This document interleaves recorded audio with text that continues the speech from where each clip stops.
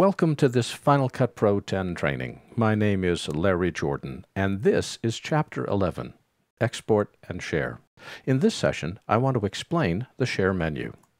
The goals for this session are to illustrate key sections of the Share menu and show you how to share a project. I'll show the Share Inspector and how to tell if a project is shared or if changes have been made since sharing that project.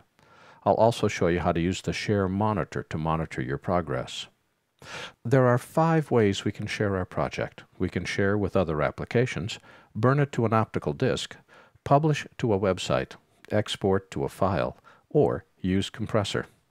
Sharing always renders, exports, compresses, and transmits in the background, except when you use Share, Export Media, and Share, Save Current Frame. There are 4 ways that we can share with other applications. We can share to the media browser, Apple devices, email, or podcast producer. Sharing to the media browser allows us to use projects from Final Cut and share them into iLife or iWork applications like GarageBand or Keynote. I'll have a movie later in this chapter that describes how that's done. For Apple devices, we can play our projects in iTunes or send them to an iPhone, an iPad, iPod, or Apple TV. We can email a project using Mail, or publish to a podcast server running on Mac OS X server. When we burn to a disk, we have 2 choices: DVD, which is always standard def, and Blu-ray, which is always high def. We can burn a project to a standard def DVD or create a disk image file. However, this burns the project to the disk. It puts the movie on the disk. It doesn't author a disk, adding menus and buttons, except in a template form. When we create a Blu-ray disc, we are also burning a project to a Blu-ray compatible disc or creating a disk image file. And again, this burns the movie to a disc, but it doesn't author a Blu-ray title. There's 2 kinds of Blu-ray discs we can create: an AVC HD disc, which is burned on an internal superdrive, or a Blu-ray disc, which is burned on an external Blu-ray burner. Blu-ray discs cannot currently be played on Macintosh computers. Also, a note on markers. When burning a project to either DVD or Blu-ray, markers are automatically added every 30 seconds. There's a limit of up to 50 markers for an AVC HD disc, which means about a 25-minute maximum, up to 99 markers for DVD, which gives us a 50-minute maximum, and up to 999 markers for Blu-ray discs, which is essentially unlimited. If you need to set custom markers, you can do so using Compressor prior to compressing the project. Final Cut does not support adding or exporting chapter markers as part of a project. We can also publish to 4 popular websites: YouTube, Facebook, Vimeo, or CNN iReport. I'll have a movie later in this chapter on how to output to YouTube. The benefit to using Share is that the settings are optimized for the requirements of these 4 websites. And in all cases, once the file's compressed, the file will be uploaded to your account on that service. To create a file to send to your personal website, use either Share, Send to Compressor, or Share, Export Movie. I'll have a movie on that process later in this chapter. Then you compress the file using Compressor. The 4th category is to export a file. We could export media, export an audio file, save the current frame, export an image sequence, export for HTTP live streaming, send a compressor, or export using compressor settings. Exporting media changed substantially with the 10.01 release. We'll talk about it in 2 different movies later in this chapter. The 2 compressor menus we'll talk about in future training that we're putting together that will cover Compressor 4. When you publish or export a project from the Share menu, the Share Monitor opens in the dock.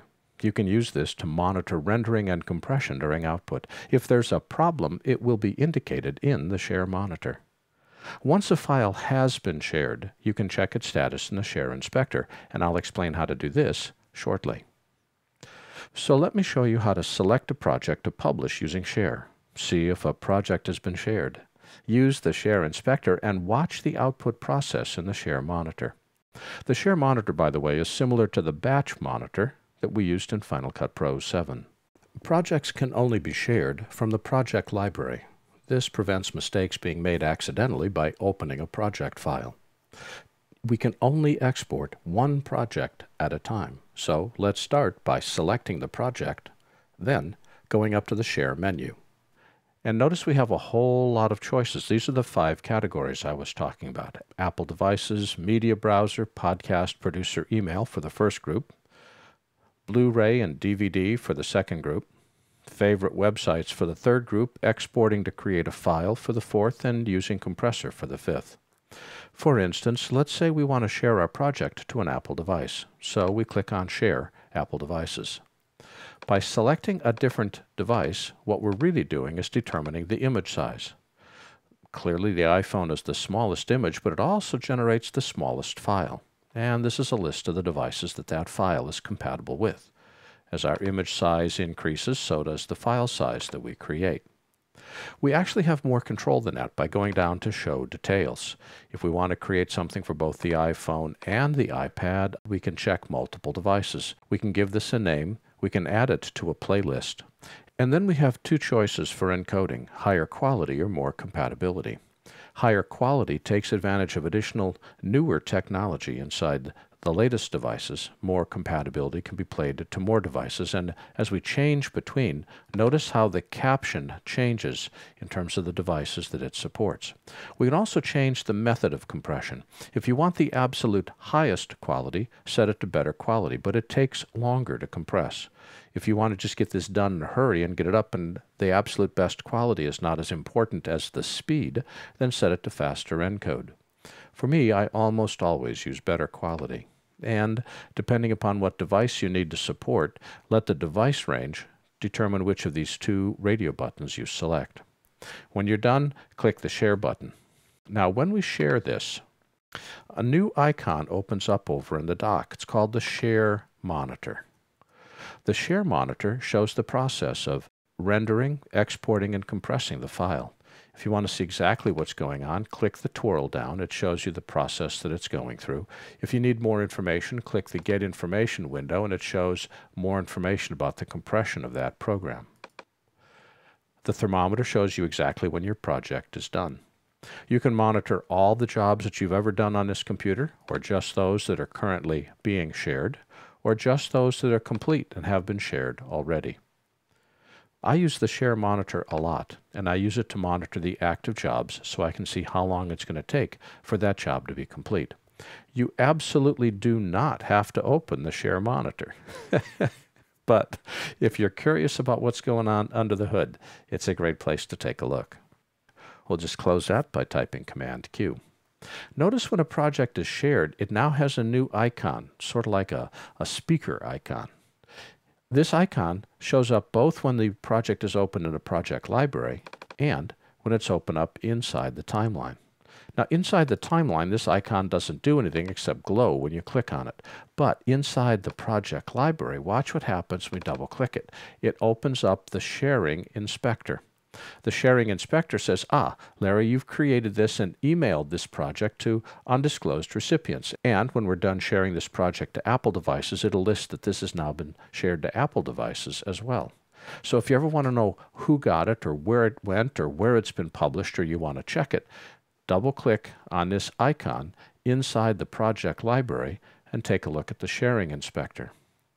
We'll just hide that by closing the inspector and going back to where we were.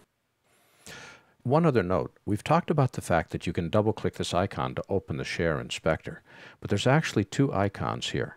If I open the project and say delete this transition, notice that now the icon has changed to that speaker icon plus an exclamation point. If we go back to here, what that exclamation means is that the project has changed since the last time you shared it. So if a project is not shared, there's no icon. If it is shared, we have that single icon. And if it's been shared and then changed, we get this third icon with the warning symbol.